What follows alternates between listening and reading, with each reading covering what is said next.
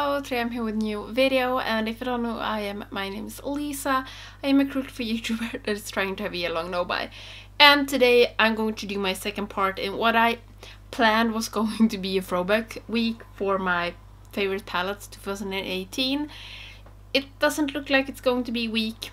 I think it will stretch over 2 weeks because maybe you can hear I did get a cold. It's just a normal cold, but my voice is a little bit not that good. So if you don't know what I'm talking about, I will leave my first part up here where I use the feather collection or the matte collection, I can't remember, from Nabla.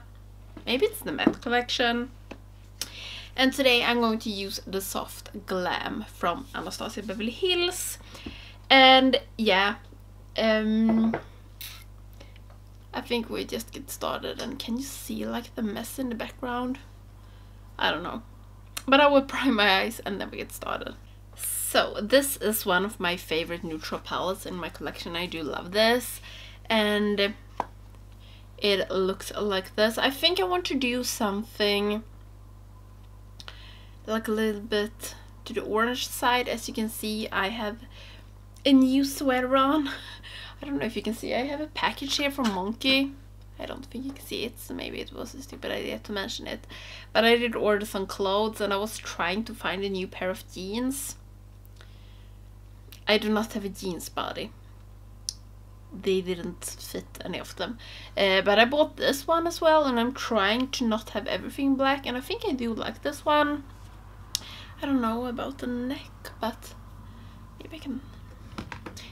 I don't know if you're supposed to like fold it down, but I think that looks strange. Yeah, it doesn't want to stay folded.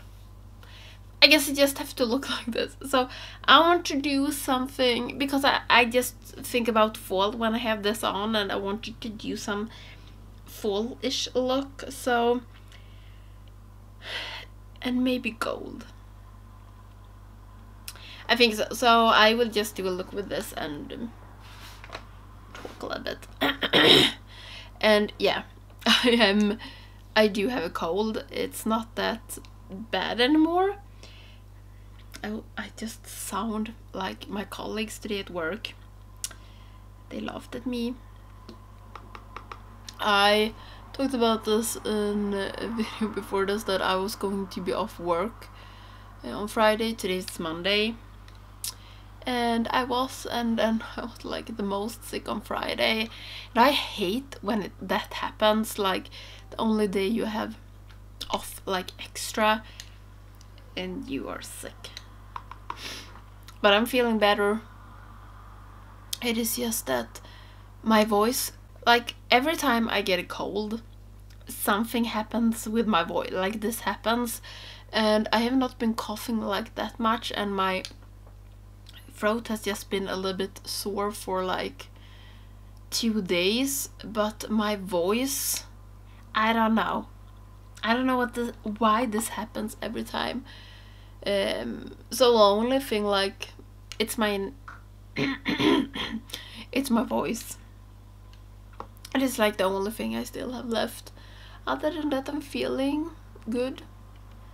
It's a little bit, I'm not going to talk about this cold, but yeah, I do excuse myself for my voice, but I did really want to film. I did really want to film this whole weekend before like Friday, Saturday and Sunday, but my voice was even worse than it is now, so I was like, I can't. And my boyfriend like, maybe you can try.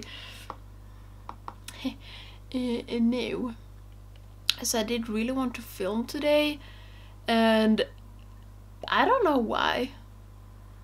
I did really looking forward to use this palette, and this is, I think this was the second palette. Astrid has found something. The second palette. This is going to be hella annoying, right? I think this was the second palette I tried from Anastasia Beverly Hills, and I fall in love with it so fast. And for a long time this has been my absolute favorite neutral palette. Though I think I love side by side from Nabla more, but this is an amazing palette. And if you like these kinds of colors, I think you really would like this palette. I think this is so much better than Modern Renaissance. I had that before. But yeah, I think this is an amazing formula, and I do really like the color story. I just need to drink some Pepsi and maybe my voice will sound better then. So I did take Burnt Orange, and now I think I want to go in with either Sienna or Mulberry, because I want to take this bronze one. I think I will take Mulberry. I think I will do pretty dark look and then the bronze shimmer. I'm going to take this Mulberry on a smaller blending brush. I'm going to start to deepen down my crease with this. And I do really longing for it to become fall. I have a lot of shoes and clothes that I want to wear, like the sweater, a lot of my buffaloes that are too warm to have in the summer. So I really want it to be a little bit colder. But for some reason, like Sweden, or at least where I live, it's still kind of hot for being September. And it's like the end of September. And it usually isn't this hot, what I do remember. Maybe it is. Okay, I like this so far. I'm going in with Mulberry on a fluffier brush and deepen down my outer corners. And I think I need to move Astrid with the thing she's playing with. But it's always like when she's doing a sound or something, and I'm always like in my videos, oh, did you hear that? And then when I'm editing my video, you can't hear shit. But this I actually think you can hear. I'm going to move her out from the... so you can't hear her, hopefully. She did just look at me as I was a crazy pants. She's still in here, but the things she did play with is not. It was such a long time ago since I did play with this palette. And I don't know why. Well, I know why, because I found the side by side by Nabla. But this, I don't get why people raved so much about Modern Renaissance when this palette is so much better. I know it's because I do like this color scheme more, but like I think this is more fun than Modern Renaissance. Or is it just me? Okay, so I'm going in with bronze now, and I think I'm just going to slap this on the rest of my lid. And yeah, I'm doing a half cut crease again. Do you see this? I remember like the first time I tried this, because I think the first palette that I did try from Anastasia Beverly Hills was